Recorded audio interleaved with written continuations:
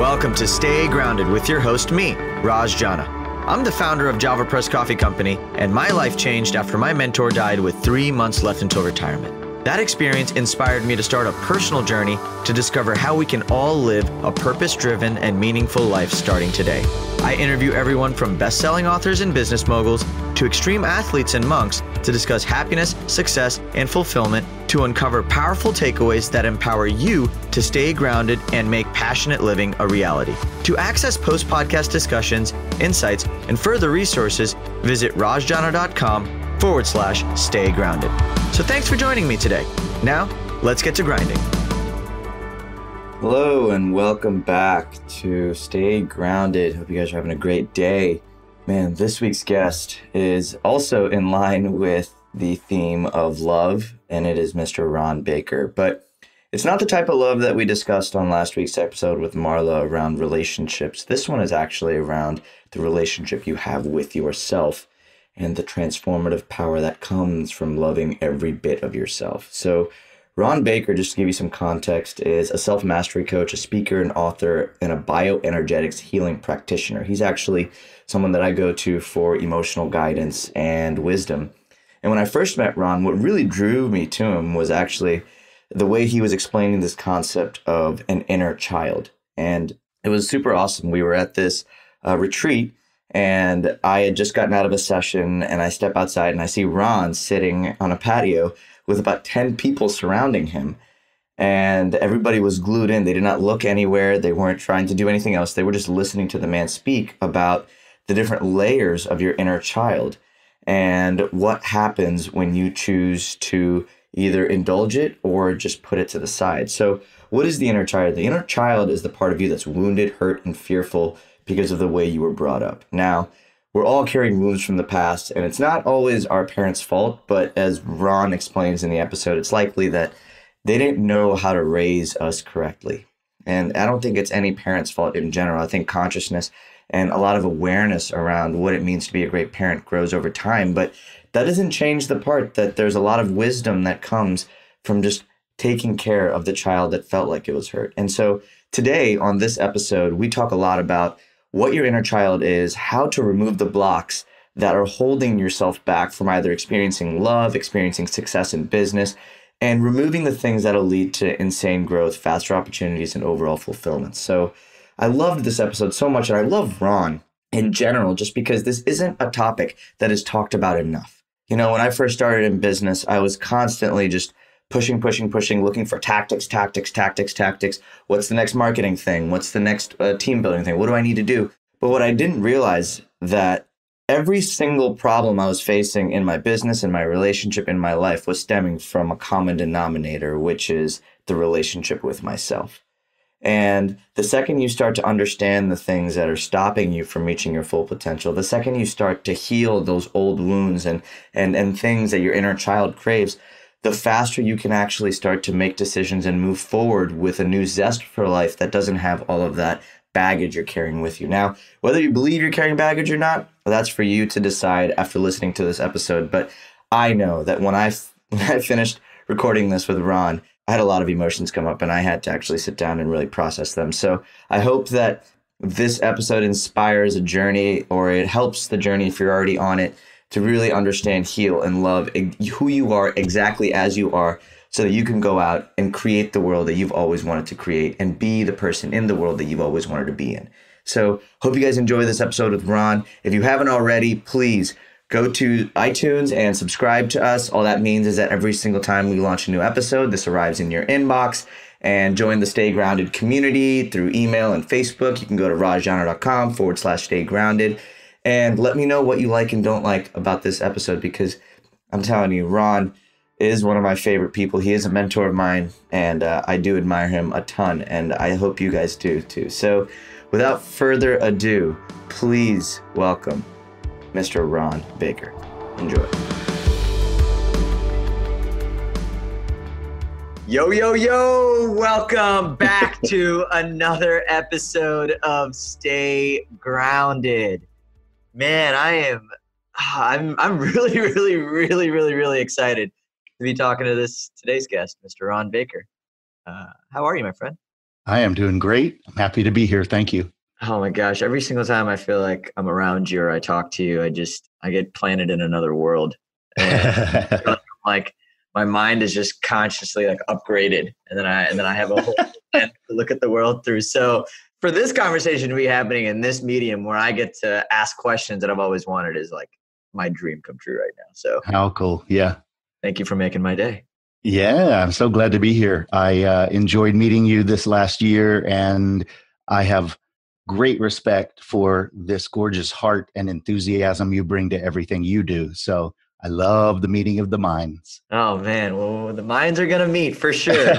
All right, well I'll dive right into it because I already introed you to our lovely listeners. So Ron, I remember the first time I met you, we talked a lot about healing your inner child. We talked a lot about sort of the way that we navigate our world now and how much of it comes back to this child within us.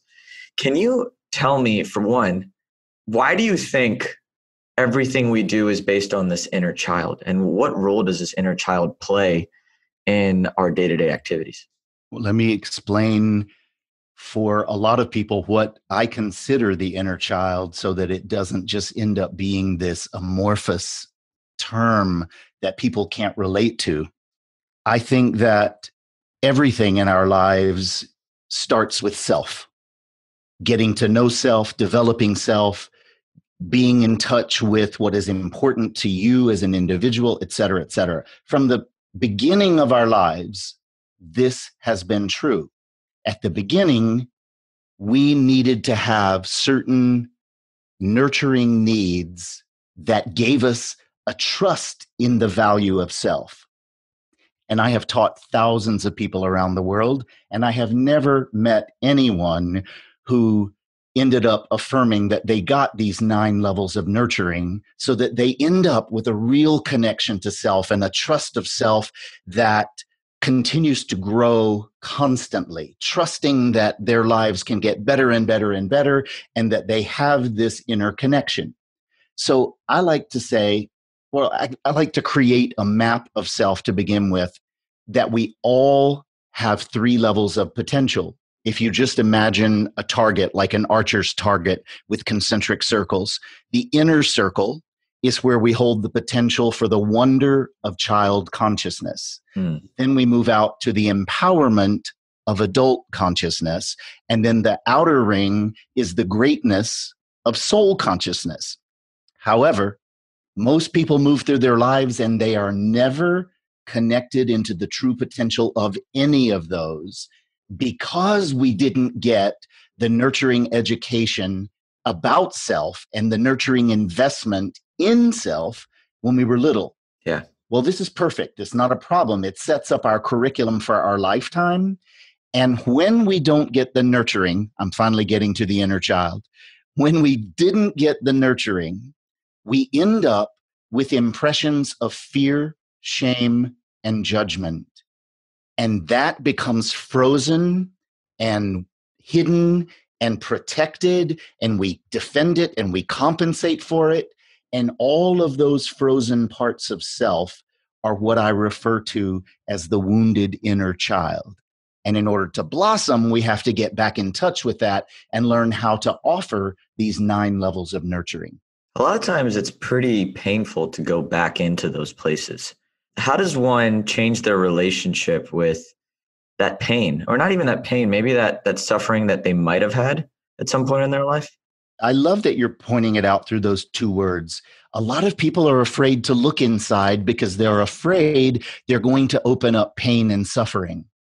And I'm telling you right now, not one of my clients in 27 years has found that to be so, that they end up creating more pain or suffering by going back. You see, what creates pain is resistance. So as a child, when we aren't nurtured to claim our feelings and feel our feelings and express our feelings, then we go into resistance, which creates friction. Right. And we associate the pain of that resistance to the feeling. And so we go, oh, to feel sad is very painful. And it's actually not painful at all. if we're actually feeling and nurturing and sharing and releasing, it's pleasurable to feel all our feelings. And people find that really hard to believe because we haven't had models that knew how to teach us to do that. And so most people are very ruled by the feelings they want to avoid. I have to avoid not good enough. I have to avoid failure. I have to avoid criticism or not good enough. And I teach my clients how to get in touch with all of their feelings, including those, not situations, just the feelings. And they find out that there is no pain in reconnecting and holding a space for the child part of self that we wish mommy and daddy had known how to do. Mm. So we go inside and we move the energy and we release the fear, shame, and judgment when we get back in touch with those feelings. I want to talk about failure because you brought up a really interesting point. You said not the act or the result of failure, more the feelings of failure. Yes. So talk to me more about that, because that's a really interesting concept. To me, failure, it's not that, me personally, it's not that I'm afraid of failure. I might be afraid of the way people perceive me when I fail. I mean, because that's rooted in so much survivalist like psychology that goes back hundreds of thousands of years to when we were cavemen and being accepted.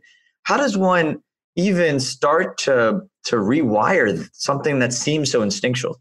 Well, let's name some of the nurturing needs first, because you pointed out wanting to be accepted. So some of the 9 nurturing needs are the need to experience safety, connection, affection, acceptance, acknowledgement, compassion. So those are 6 of the 9 nurturing needs. We desire them, we search for them, we want them. And when we fail to get them, we experience the feeling of failure. So then we associate this disconnection and mommy, daddy are not loving me. And so it's how we're seen by mommy, daddy. So we associate some threat with failure. Mm. If we move out to the second ring that I talked about, which is adult consciousness, I can simply ask an adult reality question that says, do you know anybody who's ever created anything without a learning curve? Do you know anybody who's managed to go through life without failing at their first attempt at each thing? Yeah. Now think of 3 people that you love. Would you stop loving them because they make a mistake or they fail at something the first time or the first 5 times? We have a capacity to love in this way so that failure as an experience is not threatening. It's a part of the learning curve of growth and improvement. But because we have it associated with mommy, daddy not loving me for who I am, for all of the parts of me, then we have it associated with pain and shame. Okay, in that regards though, if let's say the love and the appreciation, the acceptance I needed in my life was based on someone else failing to do their duty as a parent or someone else failing to do their duty as, how do you rewire that? Because now I feel like there's a part of me that wants to continue failing, but when I judge the people in my life who failed for not giving me the acceptance and encouragement I needed, it just seems like it's an endless cycle. Well, you see, you learned as a child to see it from both sides. I failed and they failed, and therefore I'm miserable. So we have it associated with the pain. Whereas if we take that initial setup of our childhood and we bring it to adult and we say, okay, as an adult, I now realize that even if mommy and daddy had loved me fully in every way, given me all the 9 nurturing needs, that is still not the end result. Somebody else loving me is only the first foundational level of love. The second level is I can love myself. I claim myself, and then I can love others. And this is where we can heal it. When we look at failure as I am the only one who can fail me by not showing up for myself. I am the only one who perpetuates the fear by not showing up to this deeper truth. the truth that you were always intended. Let's just go back and say, Raj, I'm your mommy, daddy. I love you fully. I love everything. I hold a space for all your feelings. I acknowledge you and your learning curve and your failure. Now it's back to you. How do you feel about it? What are you experiencing? What do you value about yourself? How do you feel when you make a mistake? Can you love yourself through that natural process? Because that's how you learn and adjust and enhance and grow. So to bring somebody into the adult is super important in order to challenge the wounded myths and misperceptions of a child. We didn't know we had those options when we were 5. Yeah, it's almost like once you heal the inner child, it's almost like you have the strength to own, almost like a responsibility for your self-care. And would you see it as a responsibility, or would you see it as a medicine? Would you see it as a vitamin? How do you sort of view self-care in the grand scheme of things as a ritual or a practice or even a religion? Well, I'll start out with an adult perspective of the word responsibility. People often consider the word that it's up to me. It's a burden. It's my responsibility to figure it out, to get to a solution, to be successful, versus responsibility is nothing more than my ability to respond and improve. So it is my responsibility that gives me the capability of making enhancements and recognizing. And I don't have to wait for mommy, daddy to eventually see my worth and value. I can go ahead and take my ability to respond, go inside and begin to look for the things I value about myself. And we all need tools and guidance in this process, by the way. We throw things out in quick conversations that last 45 minutes, and they are seeds.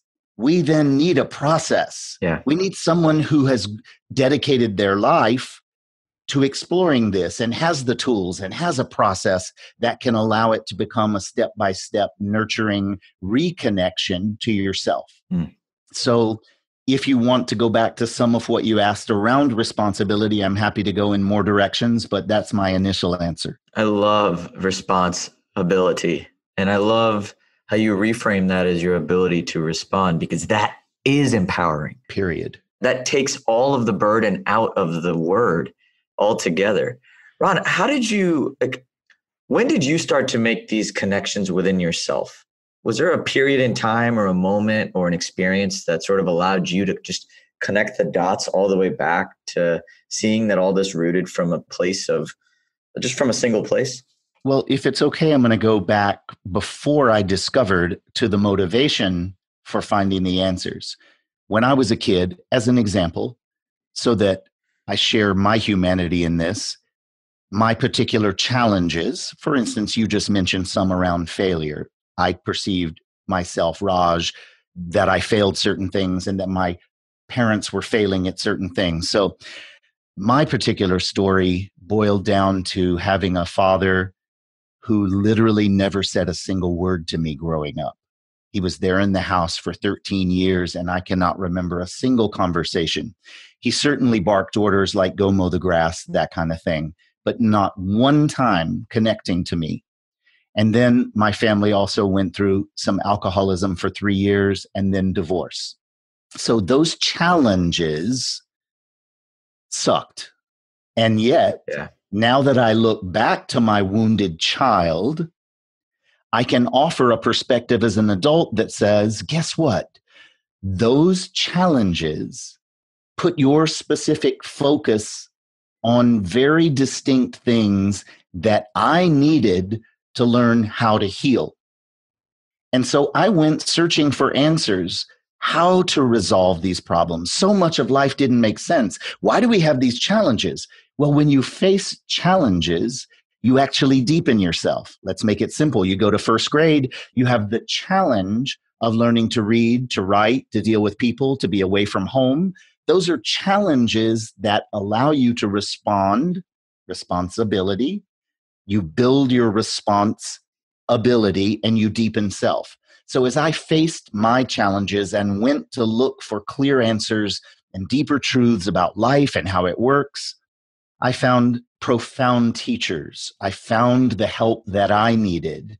And as I began to apply the clues to myself and found out that when I learned how to look inward, when I learned how to nurture myself, when I learned how to move energy rather than being blocked and defended, when I learned how to reconnect to my feelings, is when it made the biggest shift. And all of a sudden, all my clients say this as well.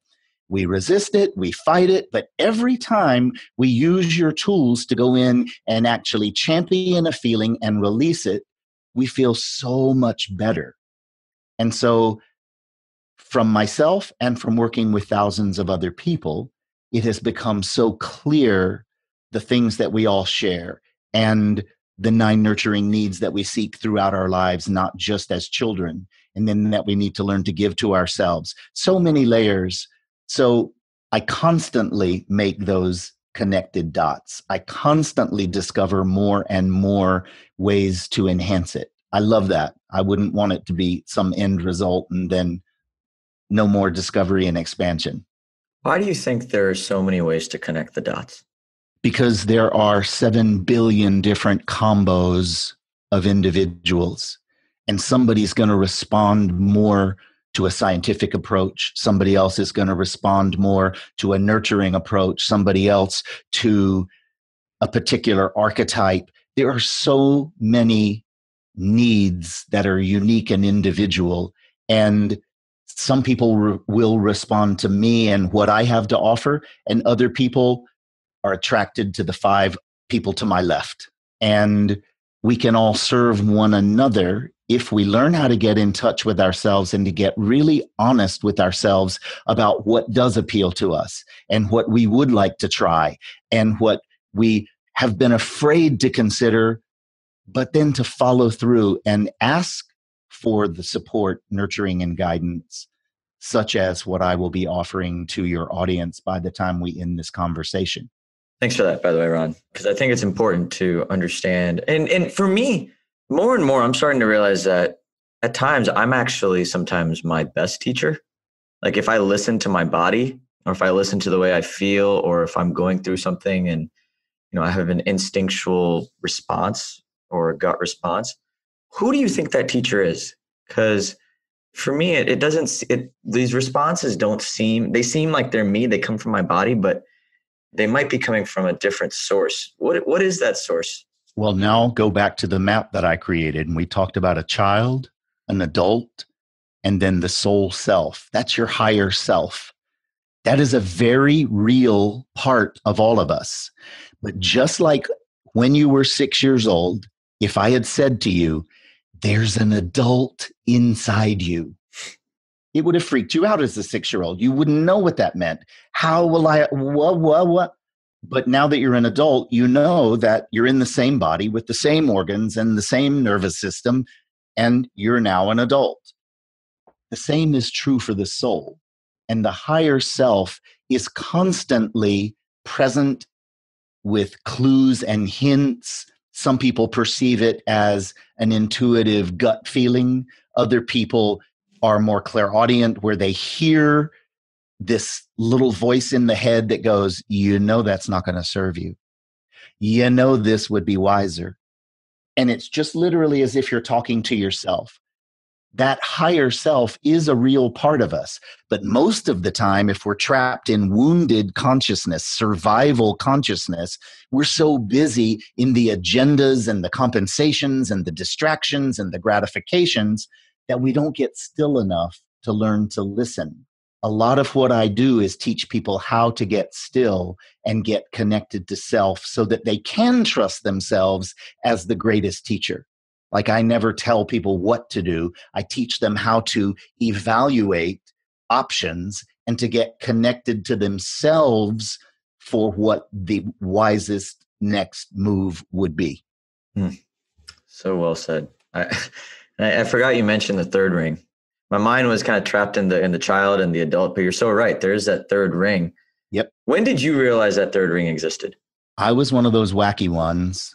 who, as a child, was almost most comfortable in that higher life. I want to understand life. I want to understand how it works. I want to understand everything I can about that, which includes people.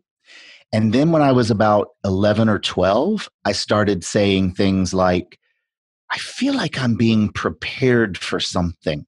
Those are all inklings of my higher self.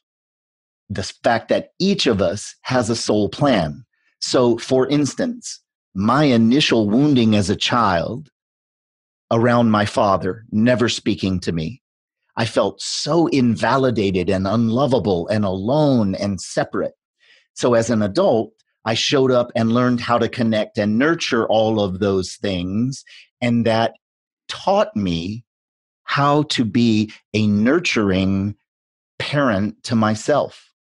And then I reparented my wounded inner child. Mm. And that eventually led me to my highest life purpose, which is taking all of this out and being a nurturing father-like figure for thousands of people around the world. So my challenges literally seeded all three rings. It was a perfect setup. Whereas as a child, it totally sucked. As an adult, it was an opportunity to take responsibility. And then my soul self loved that I was listening to the inklings and following into more and more and more of my potential. Did you start to see the external? This is starting to get really woo woo, but did you? I live in woo woo, by the way. So I love I'm this. comfortable with woo woo. I am very comfortable with woo woo. Now, did you feel like when you started to connect these dots, did you start to see any of the external realities that you were facing start to align as well? Because I think Yes. that most people, and the reason I ask that is because I think most people don't trust.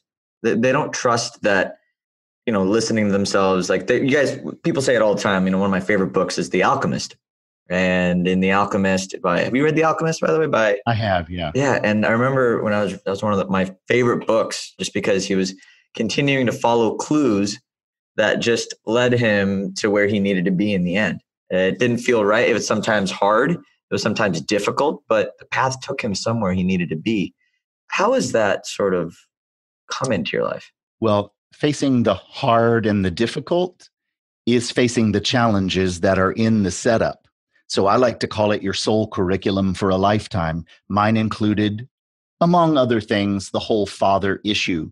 And how will I ever be a man who's worthy and lovable? So that was part of my curriculum. And in order to get there, I had to face the challenges, learn to nurture and resolve them. And it changed everything in my outer life, including my relationship with my father. Eventually, when I got to my second ring of adult potential, I was like, wait a minute, you can resent and you can be sad for the rest of your life, but you're not 7 anymore. You're now 27 and 37, etc. But when I was 27, I was like, wait a minute, half the responsibility for this relationship is now mine. So let me show up and respond. And so I phoned him and I said, Dad, we're going to be in the same place. And I would love to sit down and have a conversation with you because I realize I don't know you at all. And I would really like to know you. Now, I had the courage to do that because I now knew myself more fully and I had begun to nurture me. And so I wasn't looking to him to be the result that determined whether I was safe, whether I was successful. I just said, I'm creating this opportunity for myself. And it unfolded over the years in really incredible ways. I want to ask this because you just mentioned something about courage. You said that courage was built in yourself by just learning to accept and forgive yourself. So do you think that fear can actually be abolished by just learning to love yourself? I'll tell you this. I know that fear can be resolved and released. You use the word abolished. I don't like words like that for myself because they sound combative. Yeah. They sound like I'm getting rid of it. And instead of getting rid of, when you nurture the feeling that you're afraid to feel. So for instance, I was afraid of feeling invalidated. So I would avoid it at all costs. I had fear of it. If I feel invalidated in this situation, it means this and this and this about being unlovable, etc. And it doesn't. Once I got to the adult place and I decided to go in and admit how I felt all those years, I was actually validating my inner child. He didn't have to experience only invalidation. You see, that's where the pain is. Oh my God, it'll be so painful. No, I was giving him the very thing he needed. He needed validation that he deserved to feel how he felt. And then once I felt the feeling and my child no longer was holding on to this fear of invalidation, but had a safe place to respond and get it out, then the fear was replaced with the new experience of nurturing. And if you do that consistently enough, you teach your nervous system that there is no fear in the feeling at all. And then you begin to move through life with more and more confidence, even not just courage, but confidence that you're not going to be threatened if somebody comes along. I like to share it with my clients this way. If you're in second grade and some other second grader comes up to you and says, "You are a meanie," this would be potentially very upsetting to you because you don't even know what it means. You just know that you're being accused and attacked and invalidated. And so then you take a 10th grader and a second grader comes up to the 10th grader and says, "You are a meanie." The 10th grader is not threatened by the second grader. They go, "Oh, I see that you're caught and you're upset. And how can I help you?" Now, just take that 10th grader up into adulthood and into our potential. We can go back and learn to be safe from a more mature place. But until we get in touch and move that and get it out, it's frozen as if we're still the second grader. Even if I'm 40, 50, 90, inside, it's buried in the dark, and we don't know that there's a much safer depth of potential. And so when you go in and you bring it out and you catch it up to 2018, that part of you finally gets the love and the nurturing and the acknowledgement, the acceptance, the connection, the affection that we needed the whole time. Oh, man. And so fear is literally released and you're free. You're only ever going to be as free as your capacity to feel your feelings. That is the truth. So many damn questions for you, Ron. But not enough for this conversation. But that resonated. And I think you went back to the idea of almost parenting yourself. Oh, yes. And it came back again for me. And so I love that idea of parenting yourself. You could be a parent to yourself. How would you want to do it? And using that as a tool to nurture your way through fear. Now, I have a question. Does age matter in the experience of these emotional states? Like when someone's like, "Oh, you're mature for your age," is that because these individuals, let's say an 18-year-old or a 17-year-old, went through traumatic experiences and was forced to deal with them, and that created a sense of self-awareness and maturity? I guess, where did these old adages come from, and are they real? They are real to the perceiver, but let's not leave it vague like that. Most of the time when someone says, "Wow, you're really mature for your age," what they are simply saying is, "I have witnessed many people this age, and you are more connected to yourself. You seem more confident." Now, this can either come from someone putting on the mask that I'm going to bury all of my wounding and I am able to conquer anything. And the way I'm going to protect myself is not to admit that I have any challenges. And I'm just going to put on a happy face and a confident face. Well, I happen to be someone who did all that.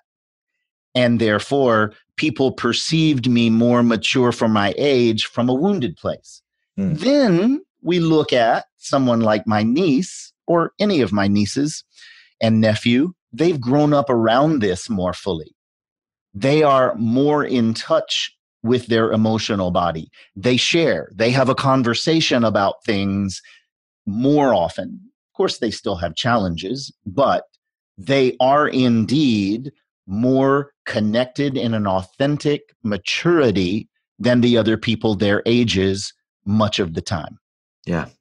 No, it does make sense. And I think it makes sense. I love the distinction between people who are saying these things from a place of a wounded warrior almost. Yep. If one doesn't know how to be a parent because they never had an example of how to be a good parent, how does one learn to be the parent they need for themselves? I guarantee you that most people don't know how to be a wonderful parent because the planet has only been at a certain level of evolution and didn't know about all of these nurturing needs, didn't know how to offer them. It's not that they didn't want to, or they woke up this morning and said, I think I'll be an asshole today. They just literally didn't know. And so when my clients have a challenge with that, I say, okay, I need to build a jet engine. Teach me, go. And they don't know what to say. Okay, there you go with parenting. Your parents didn't have all of the healthy modeling. Therefore, we're all learning together. We're growing in a collective learning curve. And so, how does one do that?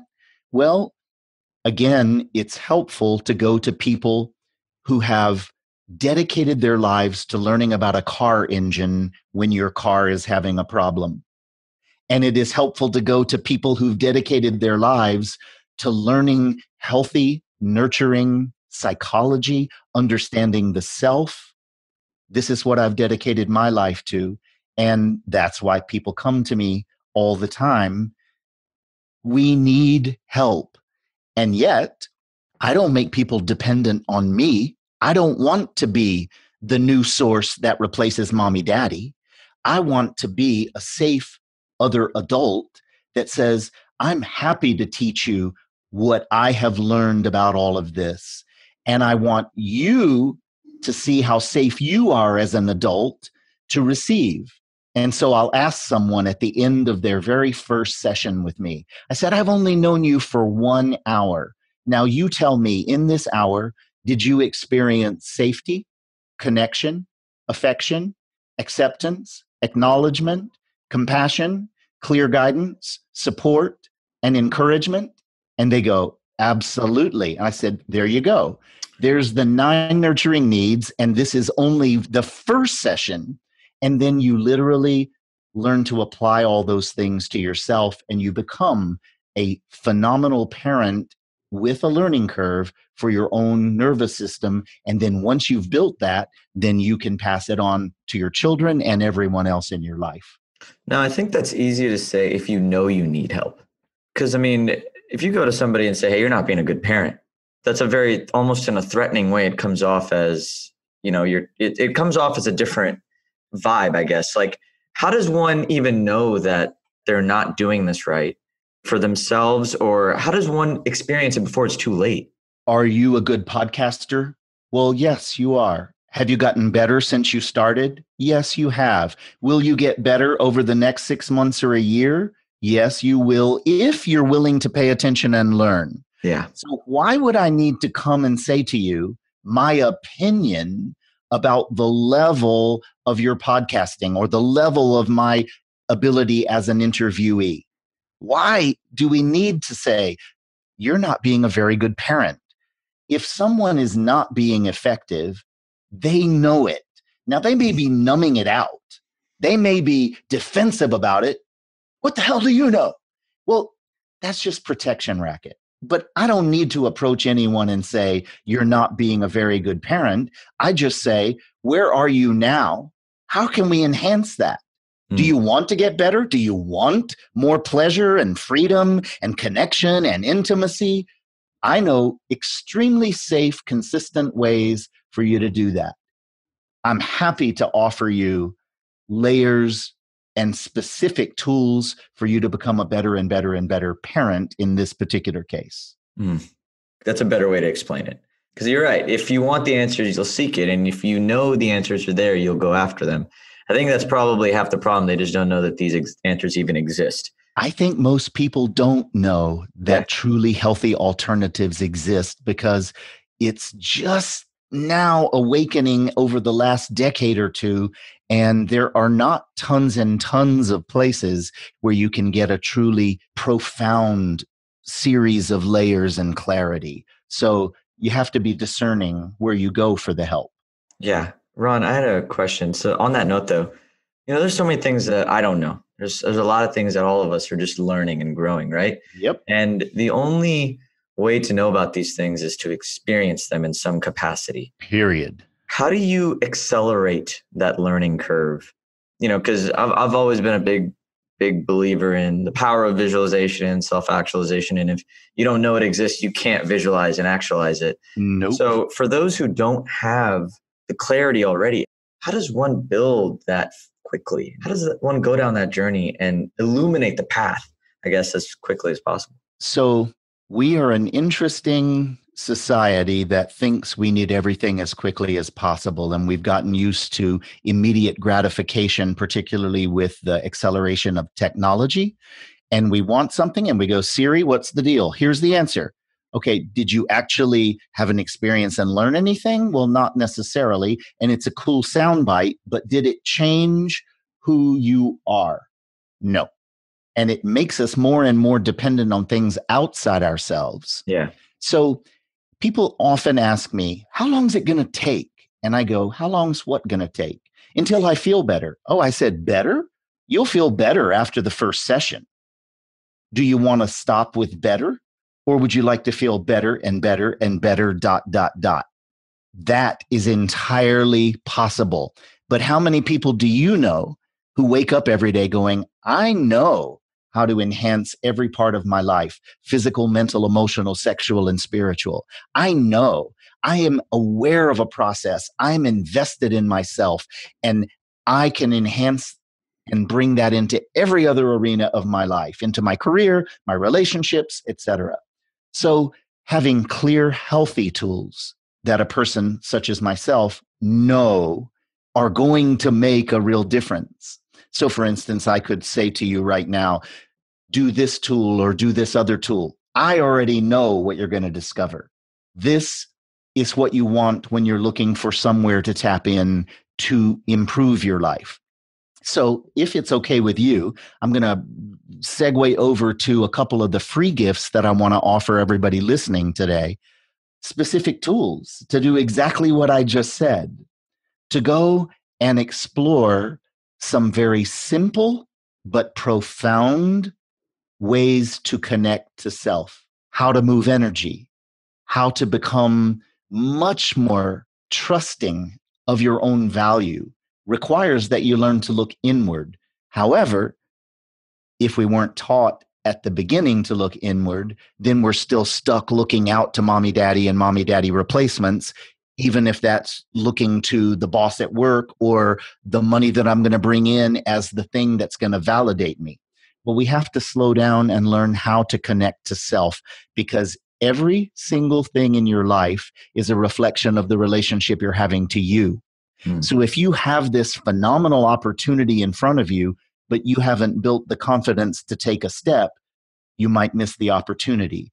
If you're with someone with a capacity to love and value you, but you don't love and value you, you're not very likely to let it in or trust it. So if you go somewhere, such as to these free gifts that I'm offering at ronbaker.net, then you can give yourself some distinct initial tools. You'll be able to have a very clear contrasted experience from what is habitual to this new place that each of these tools will give you. And it will create a momentum of proving to your own nervous system through experience that better is indeed possible. Ron, do you journal? I did for a long time. Now I write books, and so I don't have a whole lot of time and energy from that part of myself, but I'm constantly aware of myself and what I'm processing, what I'm working on, what I'm enhancing, etc. And that is internal journaling. Yeah. On that note, how do you make synaptic connections between the things you're learning from a place of just internal introspection? You bring up the nervous system. So, how do you create a synaptic connection? The synapses in our body, in our entire nervous system and brain, come out of whatever we are experiencing. So, my constant invalidation from my father growing up caused my nervous system to not only fear that, but to expect that. Mm. And so it literally learned ways to invalidate myself before he would. All kinds of things create these synapses. I love that there's this new form of science called epigenetics that is starting to get in touch with the impact of the emotional body on the physical body. And it shows literal brains when you create a new experience, when you introduce nurturing and self-value, nurturing and self-value, nurturing and self-value, then you build the bridge that allows the nervous system to let go of the old way of connecting, and it literally forms new synaptic connections in the body. Mm. The cells do the same thing. The epigeneticists, big fancy word, have discovered that when a single cell is in an unsafe environment, it will thicken the walls of itself, and the cell walls become defended energetically. You put the same cell in a healthy, nurturing environment, and that same cell is capable of releasing the protection and defense. And that is a little microcosmic example of exactly what I do with my clients. Did you do that with yourself? Absolutely. Otherwise, I couldn't do it with my clients. Yeah. The only way you can truly impact is to have built not only the knowledge, but a trust in the experience of something. And so when someone teaches from their head, because they just have some factoids, it doesn't touch you. But when someone teaches from a clear understanding and a trust of the experience, Yeah. holy crap, the magic begins. How do you trust that the experience is going to be the same for someone else? Understanding human nature, number one, understanding that every single person seeks these 9 nurturing needs more than any other thing throughout our lives, even if we numb it out. Ain't nobody not wanting connection, affection, acceptance, etc. Now, I may have convinced myself with that mask of I'm invincible and I don't have any needs. That's just a protection racket. Underneath, we know that it's true. We all do want and need those things. The challenge is we're stuck looking outside ourselves for them, not understanding that you can't go from wounded child to a replacement from the outside. I'll explain that from an example from my own life. Before I did this career, I had a performing career and I did leading roles in Broadway and opera all over the world. And I got tons of validation and attention. I was signing autographs all the time. Do you think that validation actually healed and resolved my invalidation, fear, shame, and judgment? No.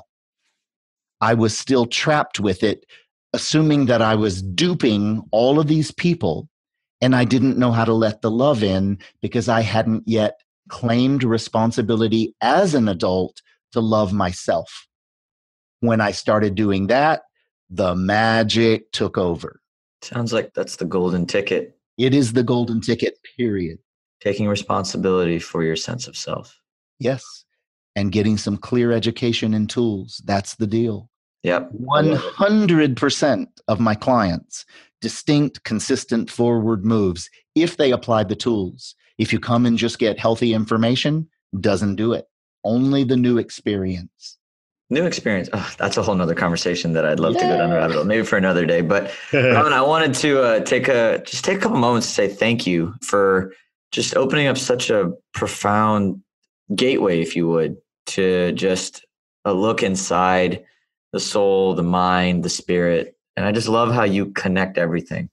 Like, I don't think that it seems like there's a beautiful place for everything in the way that you see all of this. And it's very clear, even with the way you just communicated all of it with me and our listeners. So just thank you. I'm grateful, really, for just taking the time to share all this. You are more than welcome. And please know, to all of the people listening, I love conversation and having the opportunity to help you. And if you even just reach out from the website, ronbaker.net, I will happily respond to you, and I'll use it on future podcasts from what I put out, which is called Empowered at Last with Ron Baker. I love that. I love that. I didn't know you had a podcast. All right. I'll definitely check that out. That's amazing. Yeah, I'll have to get you on there. Yeah. I'd love to be there, man. So I have one last question for you, Ron. In the midst of everything you've been through, everything you currently go through, and just the peaks, the valleys of everything you've experienced in life, how do you stay grounded? Consistent nurturing, period. I make sure that I am aware and nurturing. Proactive nurturers is what I like to say that we're all becoming. My physical, emotional, mental, sexual, and spiritual self. And if I'm aware of all that and I nurture all that, then I feel safe even when I'm working through one of the challenges that's attempting to deepen one of those parts of me. So that is the clue. It truly is. But until you experience it, it will sound possibly too good to be true. I assure you, it is not. Hell of a way to end it off. Everybody, this is Ron Baker. Ron, thank you again so much for being here. All right, guys, that is a wrap for this week's episode of Stay Grounded. We'll make all of the resources Ron mentioned in the show available in the show notes and on the website. But until next time, I'm your friend Raj. This is your friend Ron. And from us, stay grounded. We'll talk soon. All the best. Thanks for joining us today on this episode of Stay Grounded. I hope you found this interview helpful as you create your own ways to live an extraordinary life. For more resources and support, please visit www.rajjana.com/stay grounded to join the official Stay Grounded Facebook group, a place where aspiring life enthusiasts can connect and ignite passion for life together. My hope is that the positivity, content, resources, and support in this group will resonate with you on a deeper level. That what you hear in our podcast, read in our thoughtful posts, or learn in our courses will empower you to live with intention, uncover true purpose, and challenge the internal dialogues that stop you from being who you really want to be in your life. Again, thanks so much for joining us. Stay grounded.